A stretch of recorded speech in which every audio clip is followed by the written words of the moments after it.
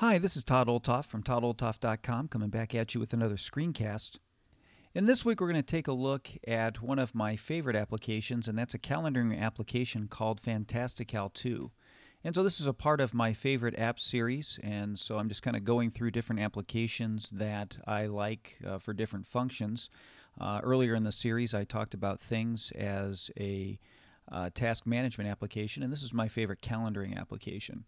Now, one of the beauties of Fantastical 2 is that it actually started as an iOS app and then backed into a Mac app. And so the beauty of that is it took some of the great functionality that had to be available on the iOS application and brought it over to the Mac and did it in a really great way.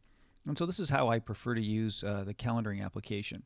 So let's just start with the interface, and let me give you an idea of what it looks like. So as you can see here, this is the Fantastical interface, and one of the things I like is I like this split view here.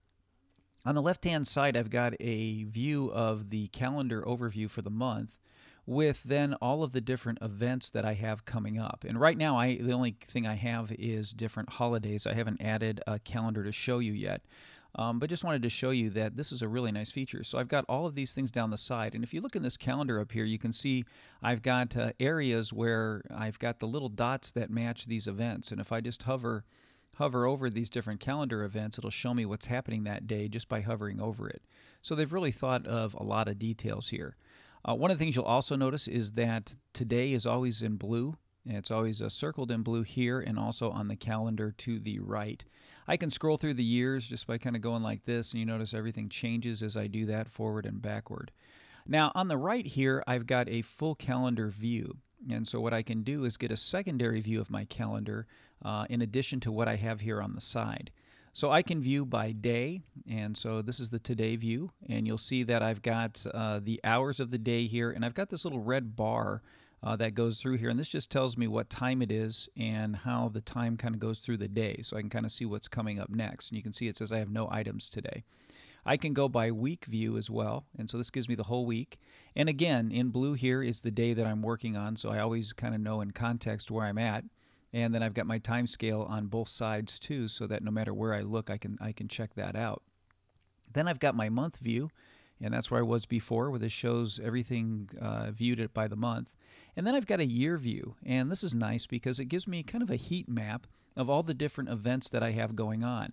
Again, you can see today is in bold over here, but you notice all these different yellow areas, and if I hover over them, it shows me what's going on those days. And you can see these are just right now all the holidays, but as I get these days filled up, it moves from yellow to red, so it goes kind of orange to red to show me how full my calendar is and whether I've got events there. So this is kind of a neat view to get an idea of your year if you need to take a look at it.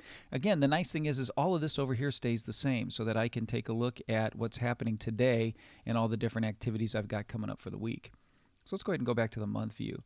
So that gives you an idea of what this interface looks like. I've also got the search up here where I can find events if I want to. So let me just type in, April.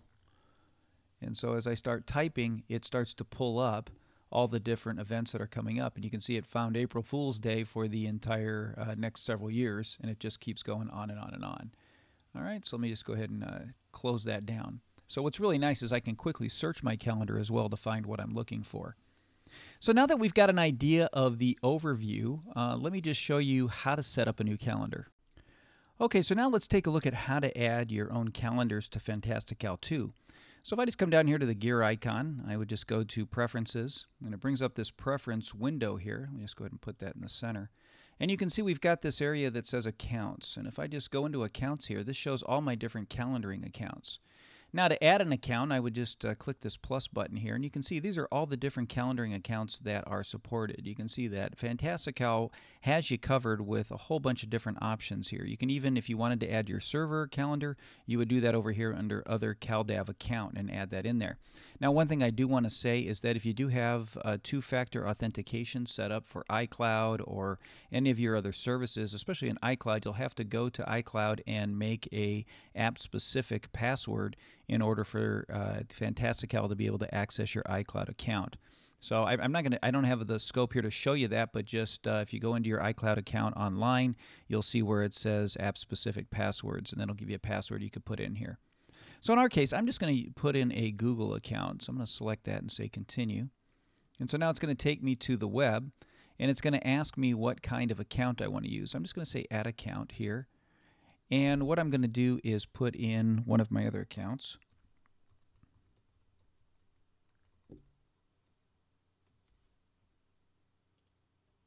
And say next and sign in. And so then it asks me if I want to let Fantastical have access to all of this information. I'm going to say allow. And it's going to go ahead and load this particular calendar, and now my calendar's added. And you can even see behind here it says Google account authorization complete. You can close this window. So we're going to go ahead and close that window and come back in here. Now you'll notice I've got the option to enable the account. I can put a description on it. Right now it says Google. I can put whatever I want. I can choose to refresh the calendars by push or every so many minutes or manually. And I can also manage delegates if I want to. And so if I've got different delegates in here that I wanted to add, I could do that as well. In this case, I don't have any, but you can enable users that you want to see these different calendars and all that kind of information. I'm just going to say done.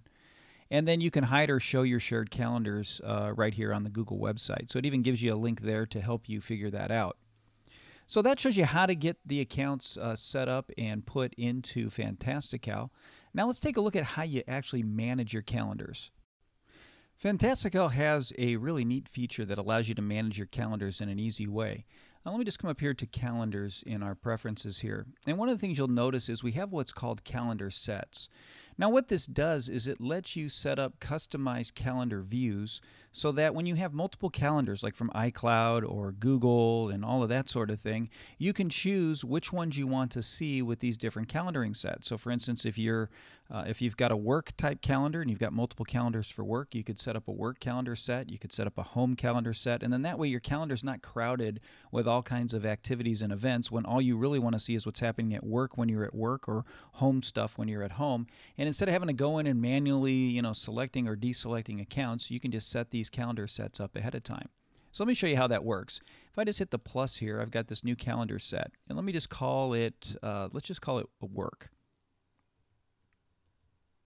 Okay, so now I've got this work calendar set. Now what I do is I go through and choose which calendars I want to view. So let's say I don't want to view home because I'm not doing anything for home. I'll keep reminders. I've got holidays in the United States. That's fine. I can leave that on. I'll take off contacts. I don't need that. I can take off these local U.S. holidays from that. This is my bank info. I don't need that one. And I really don't need these anniversaries and birthdays because that'll just clutter up my interface. So now you can see I've got work, reminders, Google, and then Google holidays in the United States. I think that's good for my work calendar set. Now I can choose the default calendar. It can either be work or I could choose the actual Google calendar if I want to do that. It depends on which one would be the default when I add a new event. So when I'm actually adding events, where do I want it to get placed? I'm going to go ahead and leave it as work. And then I can have my default reminders list. And so in this case, I do want the reminders from general because that's going to put it in the reminders app on my Mac. And then I can also say automatically activate at location, which means that what I can do is I can set up the ability to have my calendar switch over so that when I get to work, it'll automatically switch to my work calendar set. So if I hit this, you can see that I add a location to activate this. So let me just put, let's go ahead and put an infinite loop. Let's go ahead and put an Apple there. So when I get to Apple, and you can see that it's going to put it in that address, and it's going to allow me to put in whether I'm arriving or leaving when I want this to change. And so I want it to change when I arrive at Apple. It's going to change to my work calendar. And you can see I get the little location icon here as well that shows that that is going to change for me, and it's a calendar that's set by location. So again, a really nice feature that's built in here so that when you open your Mac, it'll automatically switch to the calendar that you want to use. So now that we've got an idea of how calendar sets work, let me just show you what it looks like in the calendar itself. I'm just going to pop this down. And you'll notice down below here, I've got this little drop-down menu. And if I just click on this, you see I can look at all calendars, my calendar set, which is the one I had before, or my work calendar. And if I ever want to change them, I just click Manage Calendars, and it'll take me right back into this area here. So let me come back down. So let's go ahead and change it to our work calendar. And you can see that now everything has changed. You can see that now I've got the actual Google holidays that are here because those were in green, and my other ones in pink went away so that those aren't showing up anymore. And again, when I get my laptop to the location, it'll automatically switch over to work. So these calendar sets are a really great feature and a powerful way to have your calendars managed for you. Now, let me just show you, once we've got that now, how do you add events to your calendar? Okay, so to add events to Fantastical, you just come up here and hit the plus. And one of the great things about adding events in Fantastical is the fact that it uses plain language. Now, Fantastical was one of the first apps on iOS to use that type of functionality, and so it really makes it nice to add events in where it fills in the fields for you. So for instance, if I said I wanted to have, let's say, lunch with, let's say, Mike, and you notice that it gives me this little highlight, and I have this little drop down because it notices that there's a Mike in my address book.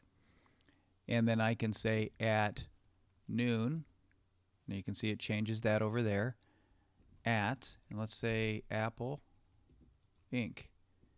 And you notice it drops down all the information for Apple. I've got contacts and locations. And let's go ahead and put in the location. And once I hit that, it adds the address to my actual event. And notice that. So it's got lunch, and you can see it circles it to show that it does have a location fix on it.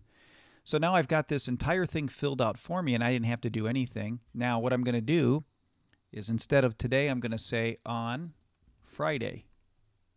And notice it changes it to Friday right here. And you can see over here it's changed it to Friday as well. And it's got that lunch set up. Now, what I can do in here is I can set up a number of things. I can hit this and decide which calendar I want it at. Work, home, Google. In this case, I'm going to leave it at work. I can set up alerts if I want to, for it to remind me so many minutes before the event or whatever. I can say I want it to remind me 30 minutes before. So now I've set up that particular alarm with this appointment. And you'll notice down here I've got this little arrow. If I just hit this, it extends it. And I can do things like add invitees. I can put a URL on there. I can add notes. I can do a bunch of different things to this. If I had an all-day event, I would just click on this. And you notice if I hit all day, it's going to change the time on there as well. And it will put it at the top of the day, not in a specific time span. And I can also set up a repeating calendar if I want to, every day, every week, every month, or even custom. And if I just hit custom, I get this drop pop-up here that allows me to select daily, weekly, monthly, yearly, every so many days, and all that kind of information. I'm just going to say cancel because I don't want that to happen. Now, all I got to do is say add event. And now the event has been added. And you can see I've got my lunch over here. It's right in my calendar. I've got lunch with Mike at this particular location, all set and ready to go. Now what I could do too, if I just control click on it, you can see I can change the calendar I want to put it on. I can copy, cut, duplicate as reminder, delete, email the event where I can send it to a friend and they can put it on their calendar. Or if I just double click on it, I get this little pop out window here that shows me the event. And you can see that the event has a calendar on it as well to show me exactly where it is so that I can get that information. And if I just take a look at the little pop down, it just gives me an expanded view of the information as well. Let me just click off of that. I can do the same thing over here. If I just click on it here, I get a pop-up over here on the side. Now another thing that I can do is in terms of adding events is I can also add reminders. And so I can say, for instance, remind me to go to the store. Let's just say I want to remind me to go to store. See, it says go to store. Notice this little box is shifted over now with the check mark. That means it's a reminder. And I can say remind me on the day. I can say remind me at a location. And I can add a location in here. And it'll actually pop up the reminder just like it does in the Reminders app. And if I just hit this little bar here, I can add a URL and notes, put a priority in and all of that. And I can add the reminder. And now it's on my reminder list. Now, if I ever want to view my reminder lists, I just come over here and hit this little checkbox here, and you'll see that my reminders list comes up, and I've got my little check mark there on when to check it off and all of that information. Or if I just uncheck this, I go back to the calendaring view. So that gives you an idea of how to set up your information in Fantastical. Now another thing you can do on the Mac, just a little tip if you want to, is you could set up dictation if you'd rather just dictate the information in there. Let me just show you real quickly how to do that. If you come to System Preferences, you want to go to Keyboards here, and you can see in Keyboards there's dictation. If I just turn dictation on, And you can see, do I want to use enhanced dictation? Okay, and this is where information is not sent to Apple. It happens right on the app. And so there's a download that's required to make that happen. I'm just going to say not now for our purposes. And it says when you dictate with enhanced dictation, you say what you say is sent to Apple and converted into text. That's fine. I'm going to let it go to Apple. Later I'll do that enhanced dictation, and that's really a good idea to do. And all I've got to do is press the function key twice, or I can set it up for anything I want. Okay, so now that I've got that set up, let me just come up here, and I've got my bar there, and I'm going to hit the function key twice. Lunch with Sally on Thursday at 2 p.m. And I'm just going to say done. And you can see it automatically fills all that information in there. I can add the event. And now the event has been added right there. And I've got 2 lunches in a row. And you see that it shows on the side. So that gives you an idea of how to use Fantastical and get started with it. There's a bunch of other features, but I'll cover those in part 2 on this series. So that's all I have for this week. I'll be back at you next week with another screencast to help you learn how to do more things with your Mac. If you're interested in help in setting up your own Mac or software or need some troubleshooting help, feel free to contact me at todd@toddolthoff.com.